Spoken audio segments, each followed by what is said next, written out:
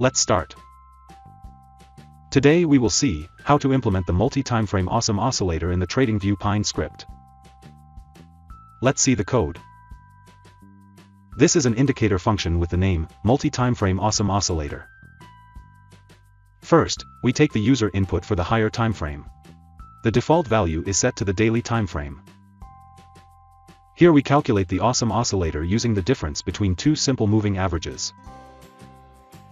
The first moving average has a length of 5, and it uses the average of high and low as its source.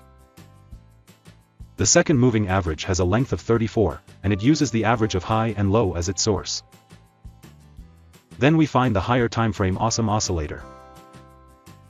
To do that, we call the request.security function.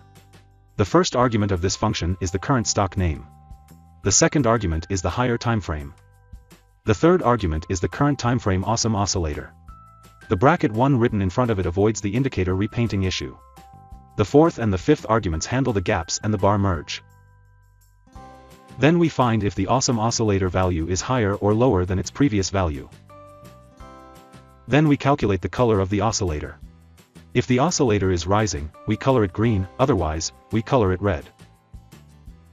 And finally, we plot the awesome oscillator. The plot style is set to the style of the columns. Let's add this indicator to the chart. As you can see, the awesome oscillator has been added to the chart.